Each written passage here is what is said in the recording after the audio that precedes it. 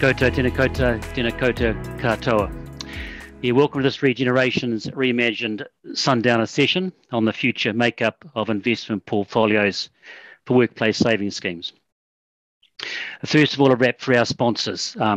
Thanks to all our sponsors who make this conference arrive in a very challenging environment, and I think we all thank them for their support because it's not the format that we all imagined. I'm joined today by four investment experts who I'm sure you all know well but need no introduction, and they're going to give us a deep and meaningful look at their crystal balls and share with us their thoughts on what the makeup of investment portfolios for restricted schemes should look like over the next number of years, looking out sort of 5+ years. Before I introduce them, Q&A and chats, please. Any questions, just use the Q&A and chats function. But on our panel, we have Ben Trollip, an actuary with Melville, Jessup. Ben specialises in providing consulting advice to superannuation schemes, charitable trusts, and other institutional investors. He provides advice on a wider array of investment matters, including the development of investment objectives, strategic allocation, manager selection, and monitoring and asset liability modelling. Ben began his career with Melville, Jessup before moving to Australia with Willis Towers Watson, where he worked within the Sydney-based managed research team. He was intimately involved with setting Willis Towers Watson's research view, working with the clients, inspecting and developing investment mandates to suit their needs. And he subsequently returned to New Zealand and MJW. Matthew Arnold. Matt's a director at Russell Investments, New Zealand. Matt is responsible for leading the New Zealand and South Pacific business at Russell Investments. The team delivers a range of services that assist investors in meeting their goals, including consulting, outsourced chief investment officer, global multi-asset investing, and implementation of services such as transition management and overlay. Prior to joining Russell Investments in 2019, Matt worked for a decade at State Street Global Advisors in the UK and Singapore. We held a variety of research, strategy, and sales roles in the global SPDR traded ETF business. Earlier in his career, he worked at several global investment managers in the UK and US. Noah Schiltknecht. Noah is the consultant at Makao Investments. Noah founded Makao Investments to help lift the investment advice in New Zealand and the Pacific to a better standard and to make advice more affordable for smaller institutional clients. Before founding Makao Investments,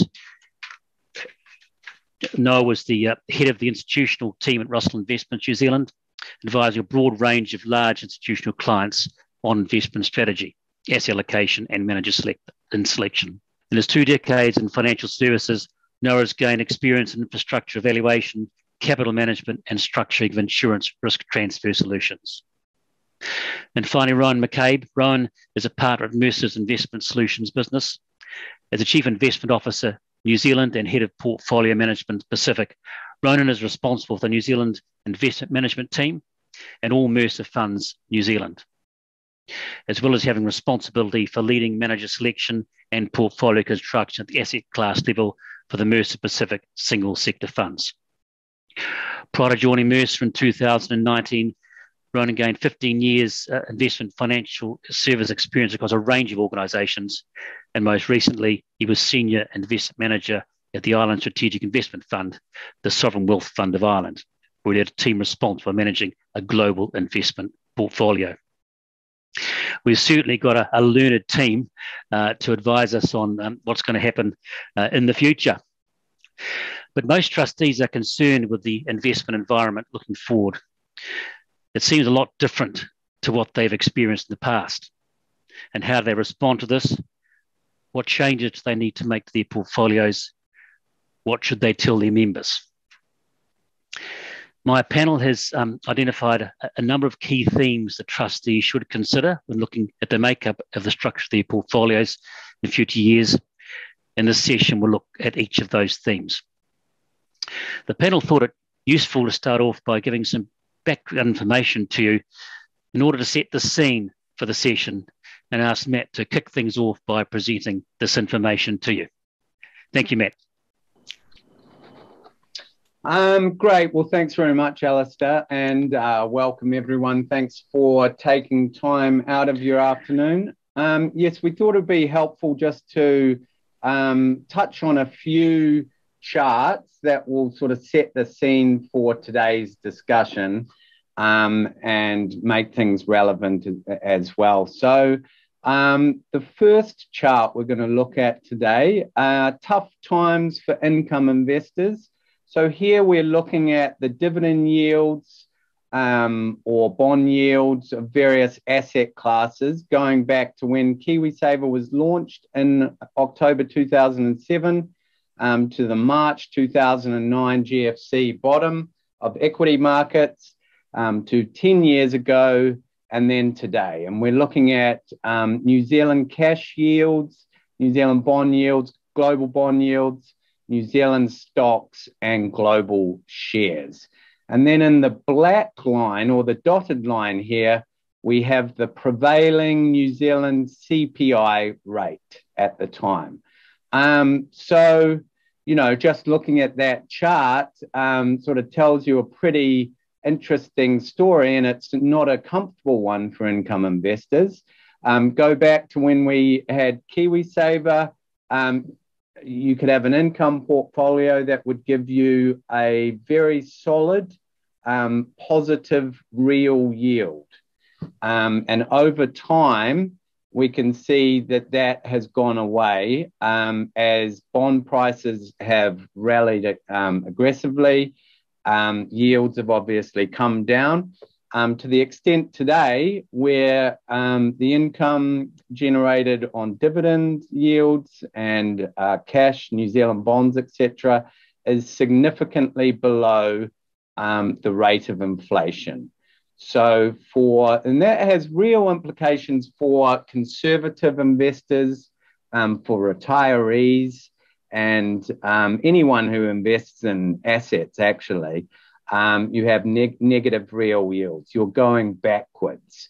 So that's a tough place to be. And that has implications for portfolios, which we will touch on.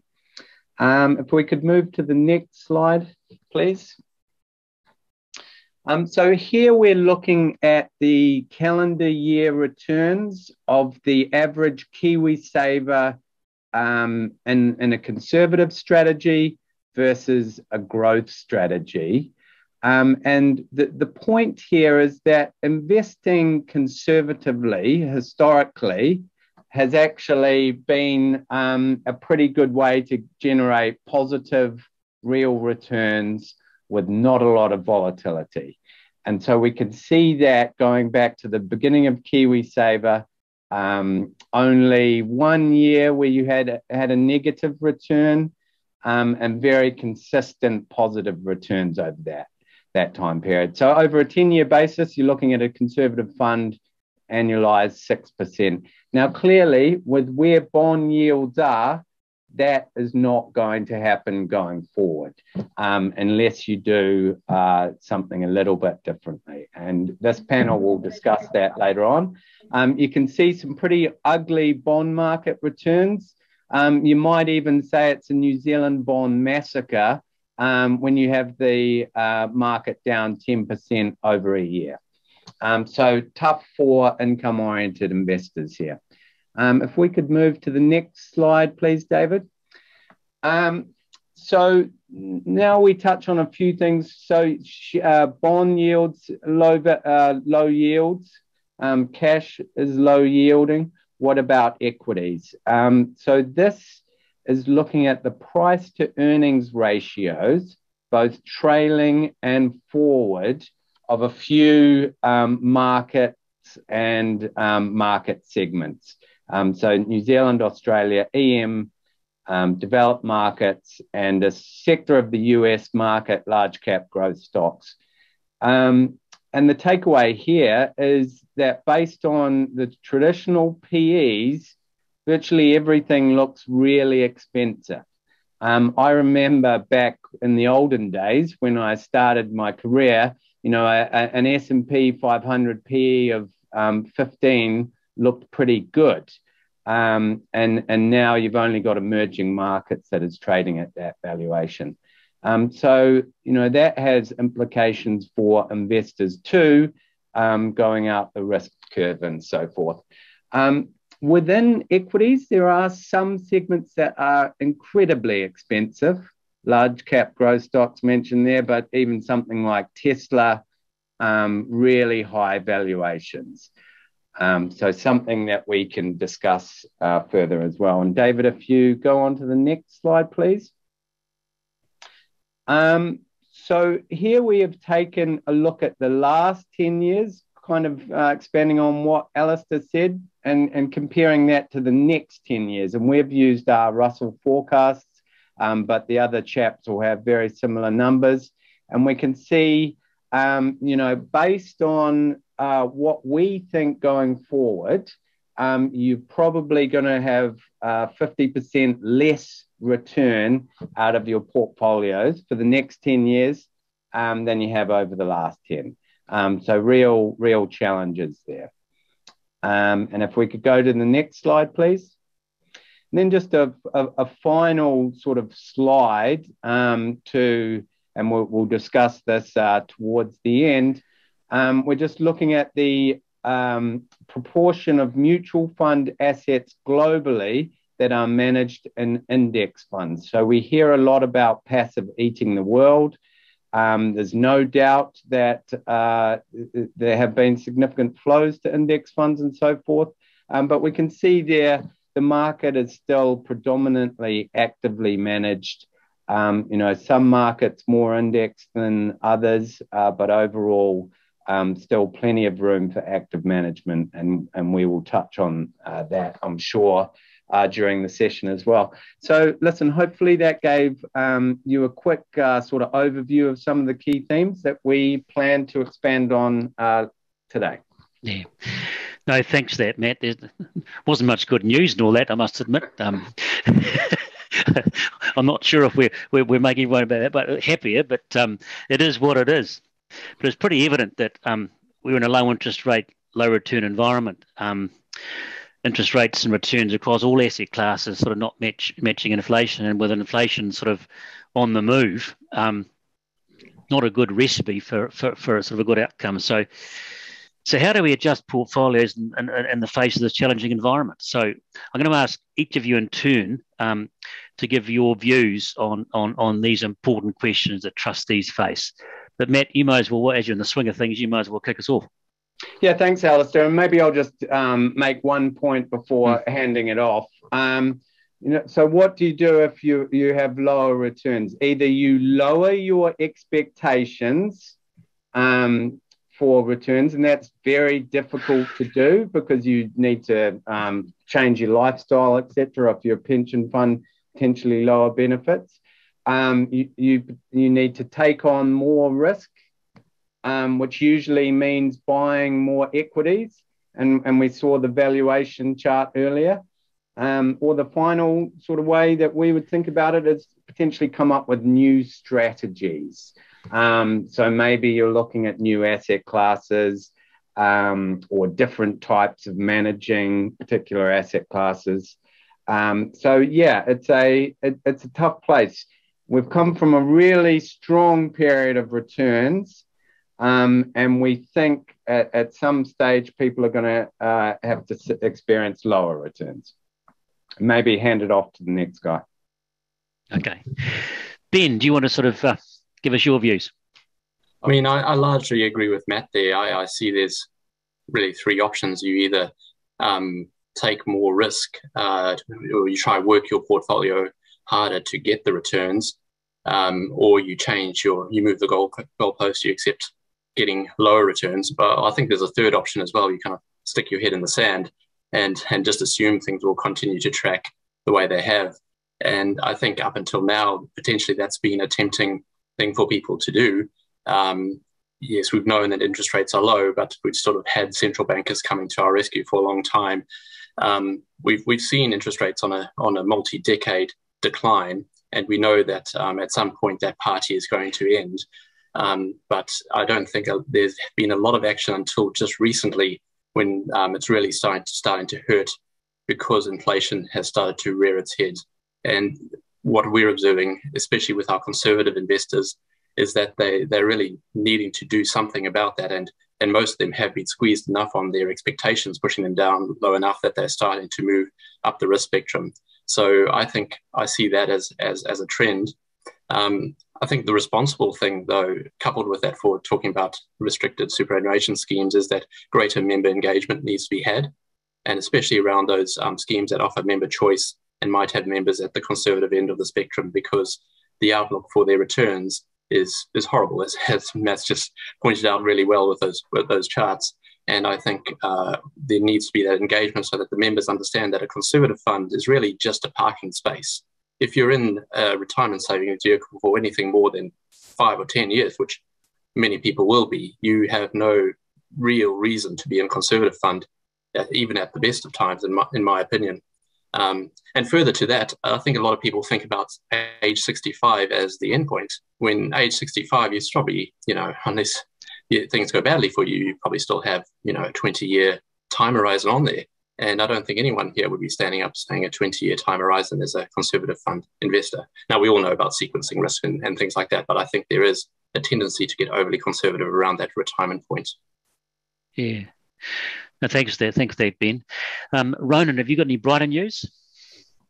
I'd say, in agreement with the guys, that the big thing will be, what people need to realise is that for the next 10 years going forward, to the slides that Matt was showing, returns are not going to be the same as the last 10 years. So I think people need to accept that. So you either take low returns or more risks. You need better bang for your buck. And what that means is you need to think about your portfolios being more efficient. That can come from many different ways. So on the positive side, thinking around diversification. What diversification means is, if you think about the different asset classes, but the different earnings or different income streams or revenue streams potentially you have in your portfolio, where that will kind of come into your portfolios through time. Also, if you look forward into the future, it's fair to say the last 18 months has been quite a unusual time in the last couple of decades with COVID and that. But if we think forward and hope we kind of come through the latter stages of COVID, more thinking around innovation, what that means into the portfolio. So it is fair to say where interest rates are at the moment, the expectation is probably more that interest rates will maybe move more to the upside than the downside, which can be adverse to certain parts of your portfolio. But where you want that to come into in your portfolios go forward is maybe thinking around that diversification and innovation. And innovation can take many, many different avenues, which I'm sure we'll talk about over the coming time. That's kind of a high level. Thanks, Ronan. Noah. Hey, look, no better news from me, unfortunately. I have to agree with the previous panelists as well. We are probably entering a lower return environment. I think one thing which I think is important, which we sort of haven't talked about just yet, is that it needs to be made transparent to investors as well, or to the members in a scheme. I think it's really important that people understand what sort of return environment they are facing. And we've seen a bit of a trend with KiwiSaver schemes that they're not disclosing return expectations anymore. They're saying something like the moderate fund is expected to have moderate returns. I think we can probably do a bit better than that, and really need to make sure that we actually make people aware as well that this might be a different environment. The numbers might look a bit sobering and a lot lower than what we've seen in the past, as Matt sort of pointed out in his slides. But I think it's really important to be transparent and open about what sort of environment we might face in the next 10 years. Yes, that's really important. I suppose in the restricted scheme space, there tends to be a lot more, so I suppose, direct engagement with members too. So it probably makes it more important, and I imagine trustees are a lot keener to make sure that their members are well informed as they make their life choices as they move towards retirement, making sure they can the best from their savings as they can. So that's a good point. Thanks. We're now going to look at fixed income, bond portfolio allocations and what they might look for a conservative investor. And I'm going to ask Ben and Noah if you can sort of talk about this. Ben, do you want to kick off as far as this issue is concerned? Yeah, thanks, Alasdair. Look, I'll just offer a few kind of rambling thoughts, because obviously fixed income and cash are the challenging sectors, and Matt sort of illustrated what mark-to-market losses are looking like, and it is a bond massacre out there at the moment. And that's most acute for the conservative investors, which have 40, 50, 60% of their portfolio in fixed income. In my view, what will happen in portfolios for the bulk of portfolios, won't start off too radical, really. I see the most likely changes to be a shortening up of duration in the bond portfolios. In fact, we've seen that happen already across a lot of the KiwiSaver funds and the like, and other restricted schemes. And whether that be through more shorter duration mandates or just simply holding more cash in the portfolio, that's the first cap of the rank, the kind of easiest thing to do. But that does leave you in a bit of a quandary on the return outlook there in a sort of business as usual sense if we don't have this upwards shock to interest rates. And so I believe that just will lead to higher credit risk in the portfolios. Trying to find a short duration bond approach that is not just solely reliant on credit is pretty hard. And that comes down to the fact that credit is a pretty high information ratio lever, whereas duration is a little bit more evenly balanced, and having someone who's got a sustainable advantage in duration, active duration management, is harder. So I see increased use of credit, perhaps even going into the high yield, certainly more in the securitized type place, and perhaps more in global markets, which offer a wider range of things. Then from there, see a step into alternative fixed income, so things like insurance-linked securities and catastrophe bonds, and then moving into more defensive assets, things that are alternatives to fixed income, and that could be contrarian strategies or hedge fund strategies, which are designed to be negatively correlated with risk assets, or commodities, or things like gold, which are designed to be an inflationary type hedge. Look, if you want to be very blue sky, you can and think far into the future. You can say, well, maybe we see something in the cryptocurrency end of things that's worked out to be a substitute for fixed income. We've seen El Salvador has issuing so-called Bitcoin bonds. I think that's got a long way to go. At the moment, those are just bets on Bitcoin, but I'm sure there's plenty of smart people working on how we can digitize fixed income assets. And I think it's only a matter of time before those start cropping up, and for more of the more brave investors.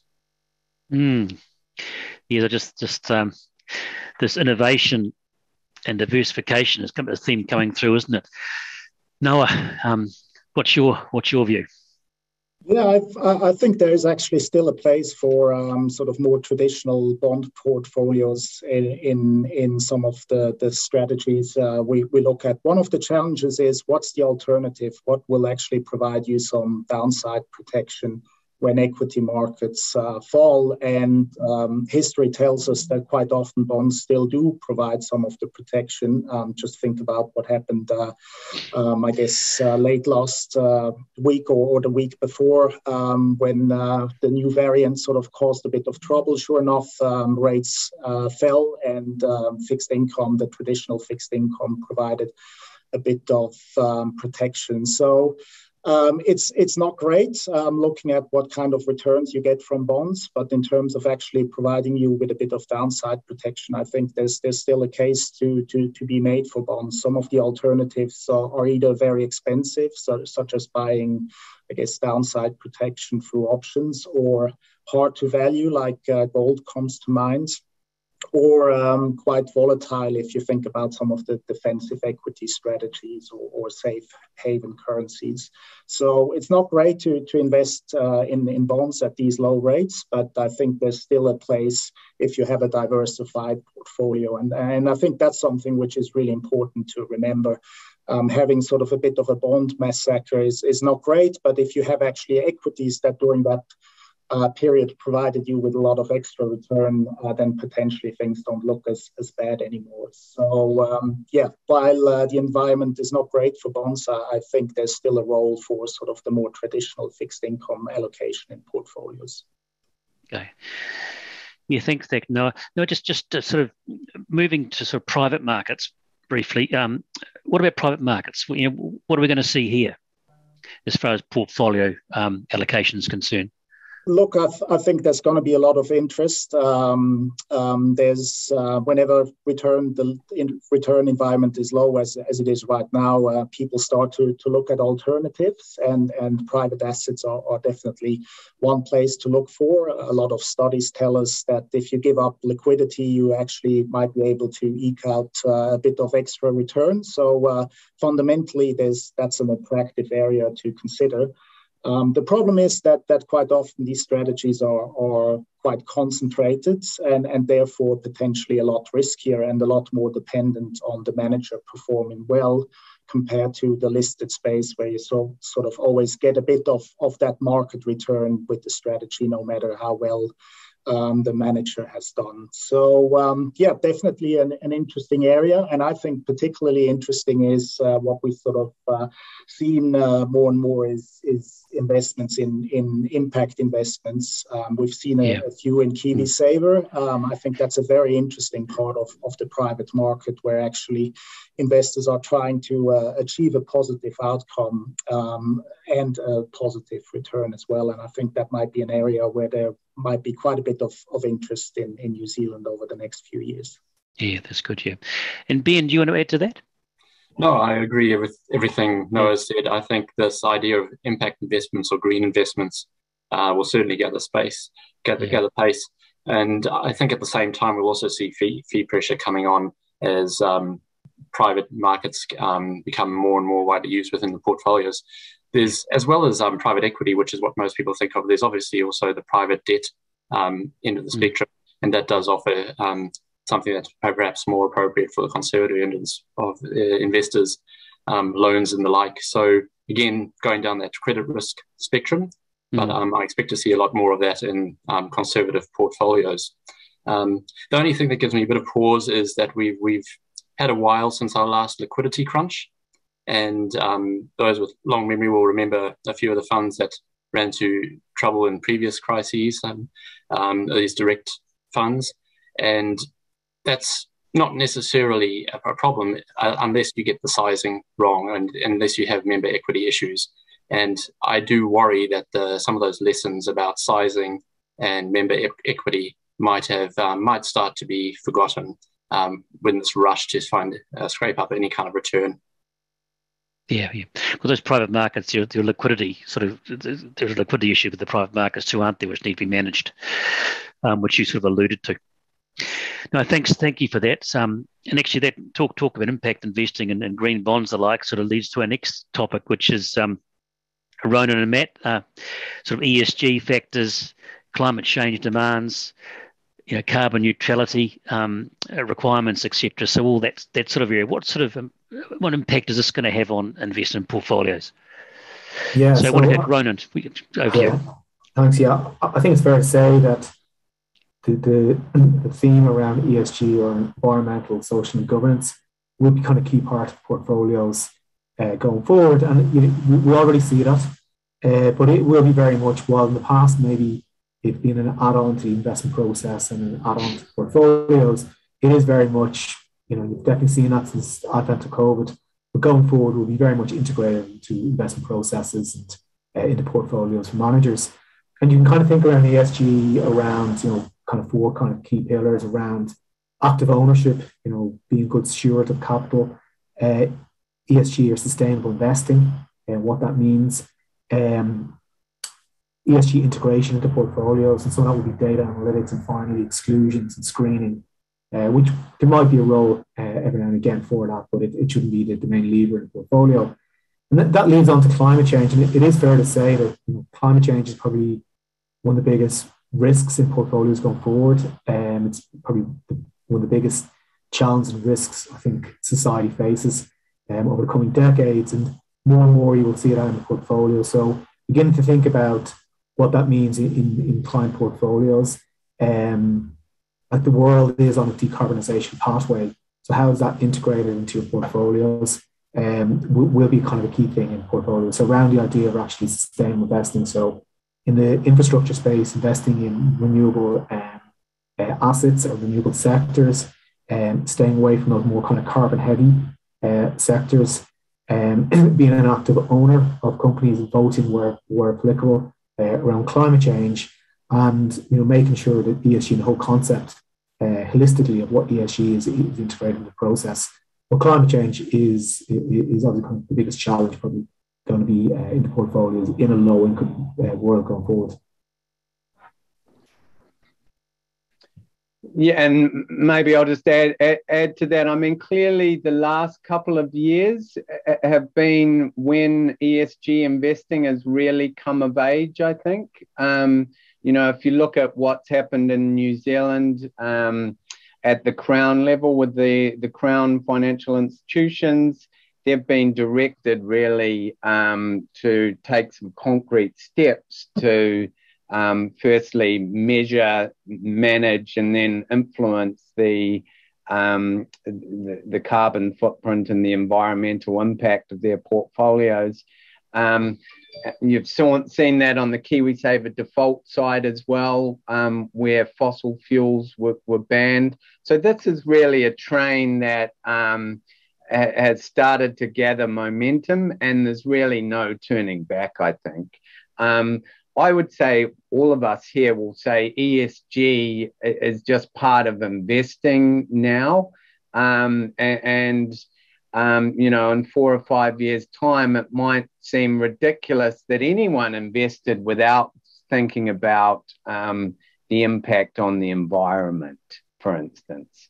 No doubt it's really gathered steam. If you look at flows globally, this was the record year by a long shot. So what started in Europe, has been widely adopted in Australasia, has flown through to the US and Asia increasingly as well. So it's it really gathered momentum. You're on mute there, Alasdair. No, a question's come through for you. This is an impact investing sort of question. So you mentioned it, so you get the question. It's reconciling the overriding legal requirement to maximise investment returns against the social good, I suppose. And a lot of the ESG has traditionally been in this sort of in this concern. I think what we're hearing, ESG is now mainstream because ESG considerations do go to returns. But what about impact investing? What's your view of that? Look, that's a great question, and yes, it's possible that potentially you might have to compromise on return. I guess there's different ways of thinking about it. Maybe it's a separate option to some of the other investment options. That could be one way to deal with this. Maybe it's about being open and transparent about some of the investments that are included. But I don't think it's as black and white as maybe that question sounds. There's a lot of things that happen in investment portfolios where these questions are typically never brought up. For example, how much home bias should you have, say in fixed income, where typically you don't get a return advantage out of having a home bias. You could argue that's possibly a problem as well in terms of optimizing your return, but you'd never hear anyone saying that is going to be a problem in terms of the legal requirements. So look, ultimately, it's maybe more a question for someone like you, Alasdair, in terms of what the legal ramifications are. But I think being transparent, potentially having it in a separate option are possible ways to answer that question.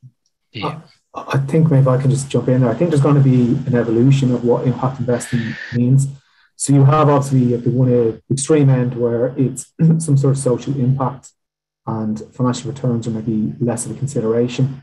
But I think there's a balance there for a lot of people who want impact investing where if you think about it from a double bottom line perspective, that investment will need to be viewed through the lens of giving a financial return, a compensate financial return, as well as some sort of impact. If you just have purely financial return, it doesn't have impact within the impact space. And, we kind of forget about it, but, prior to the 1970s, it was very much capitalism, probably more around stakeholder capitalism, which was the full gambit from shareholders right through to employees and society in general. And it's probably changed a bit since the 1970s, but you will already, you're starting to see a shift in this. People will want to see more and more of some sort of impact in whatever shape, form that it is into portfolios. And it's a spectrum of what impact is at one extreme end, but I do think there's a balance there between that.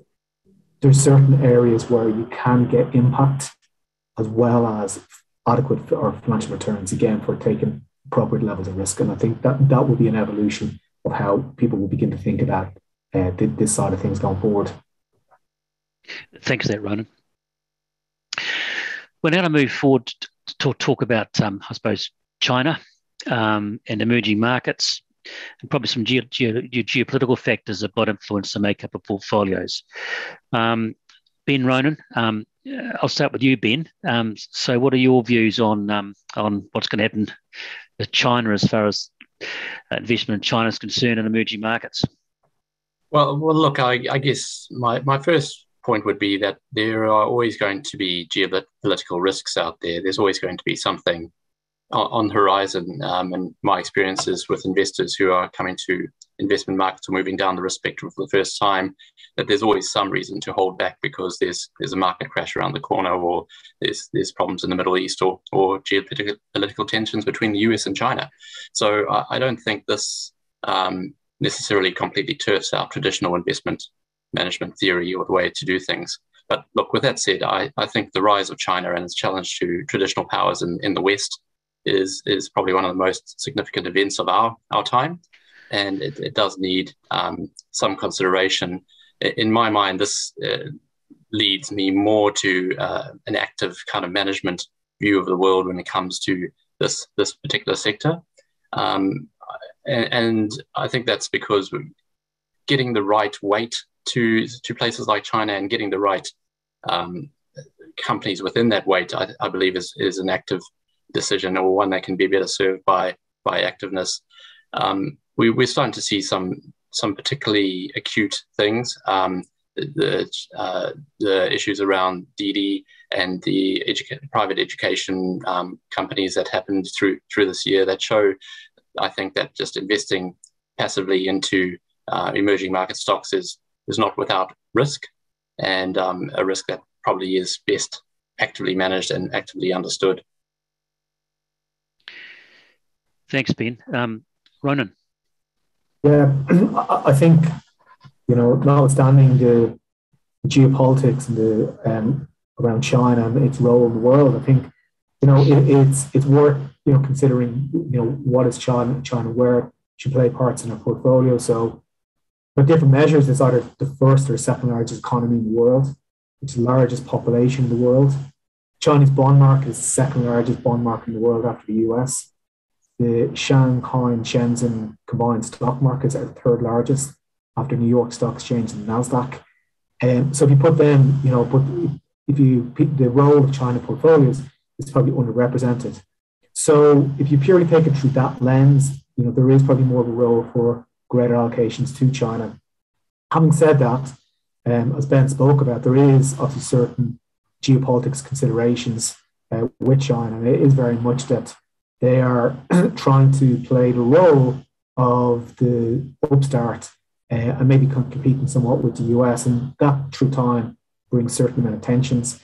It doesn't necessarily mean there will be some sort of conflict that's sometimes portrayed, but it's definitely a kind of consideration that people need to be aware of. And it very well, it might be that in itself brings certain elements of volatility. It doesn't necessarily mean you want to have an allocation or not have an allocation to China in your portfolios.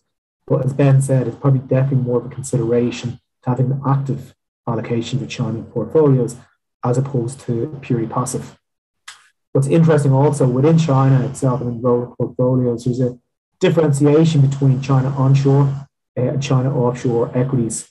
But China onshore is more that kind of consideration of actually the China domestic economy and less about the export side of things that we generally think about China. And the Chinese economy over the last number of years has moved more and more to a service-based economy that we typically see in more developed countries. And this is reflected in China onshore shares. And within that market itself, there's certain structural inefficiencies which lead to actually a lot of high active management potential within China itself. So, my consideration would be that there is a role for China definitely in portfolios. It's probably underrepresented. There's definitely going to be geopolitics going forward. But geopolitics, as Ben said, is very much part and parcel of investing. And thirdly, that if you are going to think about allocating to China, an active element is probably more of a consideration than purely passive. Yeah, thanks, Ronan. Do you think, China being such a big market, you just told us how big it is, where do you think China is actually going to be separated from some emerging markets or separated from, I suppose, the brick economies and become its own thing, like Japan, the US, etc. When will that happen? Yeah, I think, you are beginning to see people think about emerging markets ex-China and a separate China allocation. So those conversations are already beginning to happen, and they're beginning to, and investment managers are beginning to kind of deviate between the two. So there are different kind of considerations.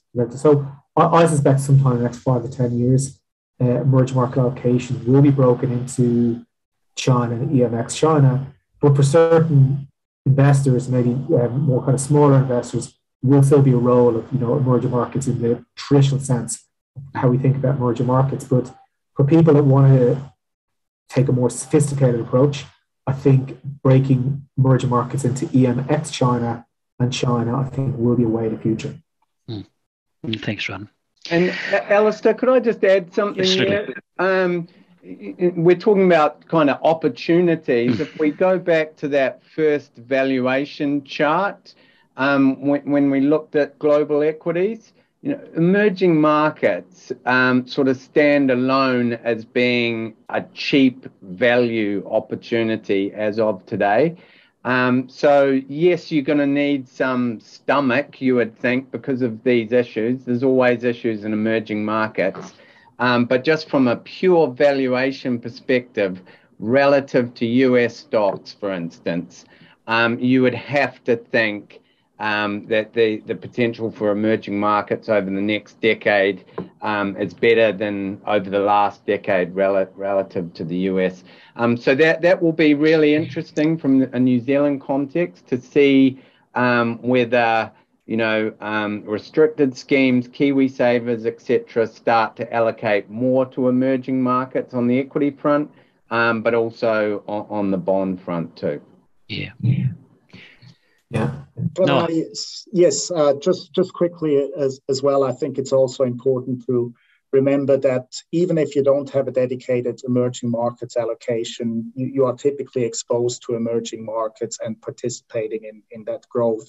There's a lot of companies in the US, in Europe, that have huge exposure to emerging markets. However, they are domiciled in Europe and the US. So I think it's always important to remember that actually your exposure to emerging markets might grow even if you're not increasing your allocation to emerging markets as such. Yeah, I think that's an important point to what we were saying at the beginning around different return drivers. So if we think about the New Zealand market, there are definitely parts of the New Zealand economy that will be exposed to the Chinese economy in some shape or form. So doubling up on your dedicated China exposure from a New Zealand perspective, you need to kind of just think through your portfolio where that may be.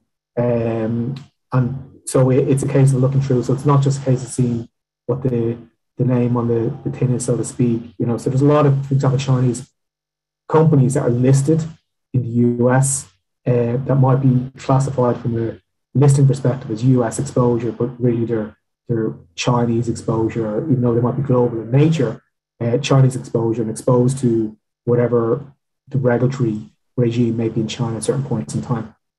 Yeah. No, thank you for that. And then the final thing we talked about revolves around sort of KiwiSaver and the impact that the growth in the KiwiSaver. We know what the projections are as to how much capital inflow there's going to be into KiwiSaver schemes, what that will have on restricted scheme space, and also the downward pressure of fees that is sort of led by KiwiSaver. And also, Matt showed us earlier on as far as the growth of index or passive funds, which we're also seeing in New Zealand.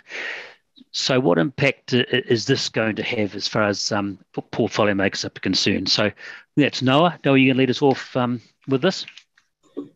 Yeah, sure. Look, first of all, before we start to talk about KiwiSaver, just a quick shout out to workplace savings schemes and I guess also to financial advisors.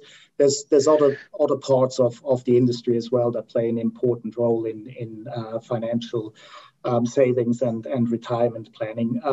But yeah, it's clear that KiwiSaver has been a success story, and I think it's fair to sort of pay tribute to the late Michael Cullen as well for actually having it set up. Its growth has been very impressive, and I think overall the experience has been really positive as well for members. I think the one thing that I would like to see change is that hopefully we'll have a bit more investments in New Zealand as well. And I mean new investments, new companies listed on the exchange, maybe some money going into infrastructure where we all know there's a need for more infrastructure investment in New Zealand. And that's something, I guess, looking back, that unfortunately has been a bit disappointing. And, you know, that's almost a separate debate. But unfortunately, the listings on the New Zealand share market haven't really kept up with the growth in KiwiSaver. And I think that will be something that will be really great to see that changes going forward, that actually we have more investments in New Zealand as well, with the New Zealand stock market hopefully growing in line with KiwiSaver. Yeah, and maybe I'll just add to that, Alasdair. So as Noah mentioned and everyone knows, KiwiSaver has been a tremendous success. The simple portfolio has done pretty well since the launch of KiwiSaver. So global equities, global bonds, New Zealand shares, etc. The question is, you know, over time or the next 10 years, do we see other asset classes finding their way into KiwiSaver? I think, as the guys mentioned on private assets, we are starting to see that. It would be great to see, you know, venture capital, infrastructure, etc. as well in KiwiSaver. That is sort of related to the fee question as well. So there's been a lot of focus on fees. And I guess from our point, you know, clearly fees are important. I personally don't think that retail investors should be paying 2% for balanced funds or bog standard equity funds, 3% even, and you do see this out there. But I don't think it means that the right answer for everyone is 100% passive and the lowest fee there. So there does need to be a balance. If you are using active management, that does cost more than indexing. And guess what? There will be periods of time when active underperforms. But again, that doesn't mean that it's not a valid and reasonable strategy. So, you know, I think there does need to be a balance in the fee discussion. We're talking about KiwiSaver, but it relates to workplace saving schemes as well, I think. Yeah, I think on fees, I think there will be more downward pressure. I think margins are still comfortable across the industry, and I think there's still room for fees to be reduced, and that could be both in active and in passive management. So as a consultant, you won't hear me say a bad word about fee pressure. The other thing that could be sort of the flip side is actually seeing some more innovation as well in KiwiSaver, and Matt sort of alluded to it, maybe some new strategies or a different way of how portfolios are put together. So that could be the alternative to sort of lowering the fees, actually bringing some new innovation into how KiwiSaver is done going forward. I think just to jump off that point, my perception, KiwiSaver, what it has done is given us a very transparent and talked about industry of investment management, and it's done its bit to increase just general financial literacy. There's still some way to go, in my opinion, but I think people are much more engaged with retirement savings these days, and KiwiSaver has shown there is market for a range of different things, whether it be, just purely concentrate on low fees, the likes of smart shares and super life, or concentrate on highly active investments or private investments, or, off the beaten path into really niche strategies or ethical investment. KiwiSaver is sort of this flagship that shows that responds to where the market demand is. And I think that illustrates that bodes well for the broader investment industry that can kind of look at the KiwiSaver strategies or marketing things that are successful and build products to meet that need.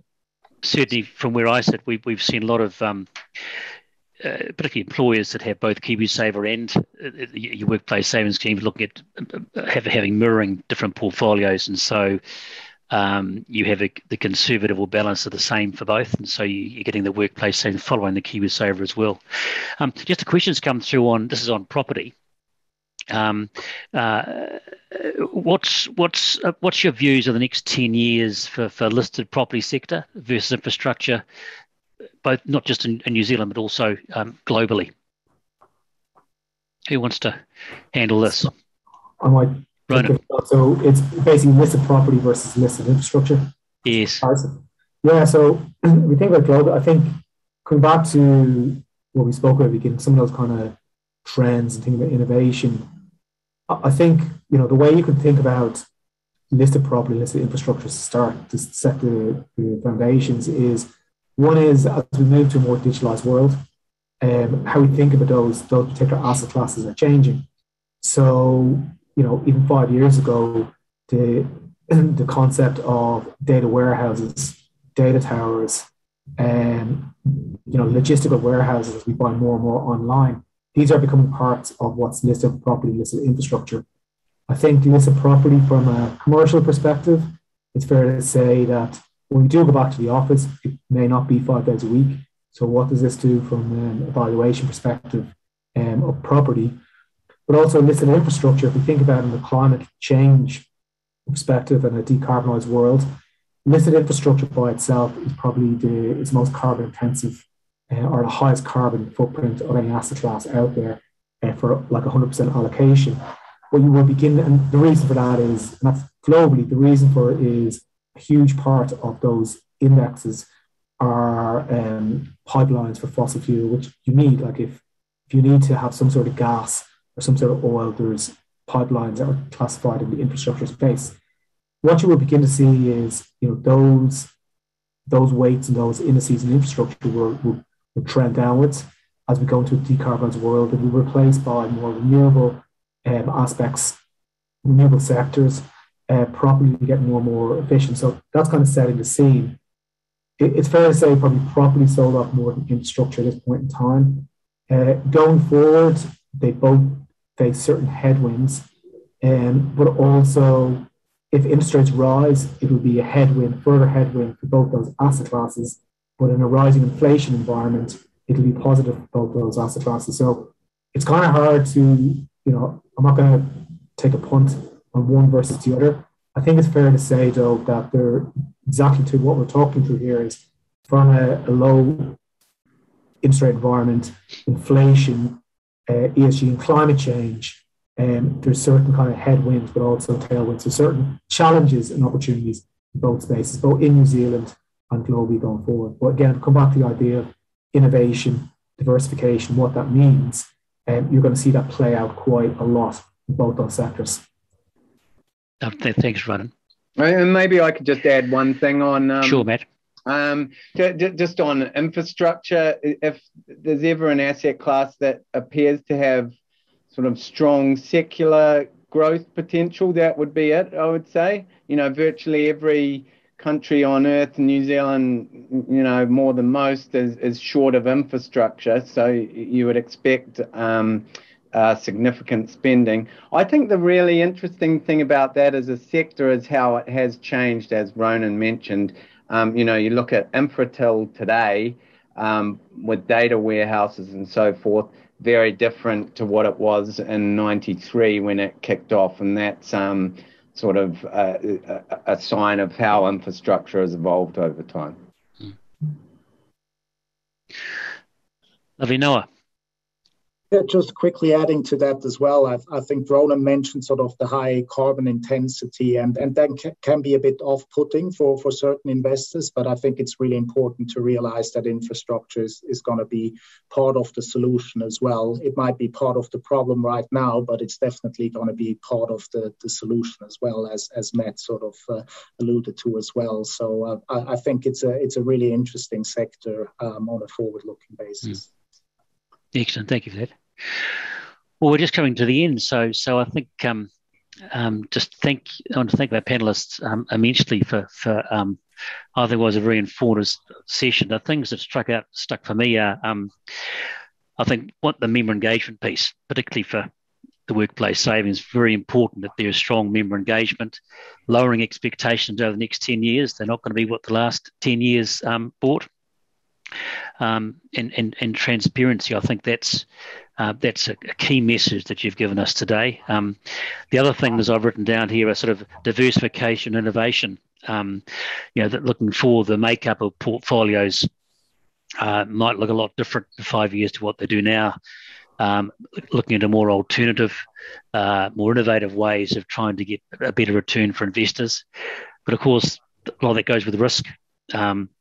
So new strategies and taking on more risk to try and get better returns for our members is a challenge, because more risk is more risk, isn't it? And so having to manage that risk is going to be a big part of the future as well. But look, thank you, Matt, Ronan, Ben, Noah. Thank you for your contribution. And also thank you again for our sponsors for the conference, but also I want to make a picture of that for Smart Shares. Smart Shares are sponsors for this particular session, so I thank Smart Shares for making this session possible. Smart Shares, of course, provides a comprehensive range of global domestic ETFs that cover all investment classes and are all listed on the NZX. And of course, they own Superlife, which provides KiwiSaver superannuation and investment solutions for members and employers. So thank you, Smart Shares, for supporting this section. And finally, the conference, day one of the conference today. Tomorrow, day two. So there's a heavy morning tomorrow, starting with breakfast at 8 o'clock with a FinTech, life insurance, investment and KiwiSaver sessions. So please join one of those. And the main plenary platform heads off at 9:15, and the first session there is conversation with Jeff Bascan, the Deputy Governor of the Reserve Bank, talk about the Reserve Bank. So thank you for your attendance, and we hope you enjoy the rest of the conference. Thank you.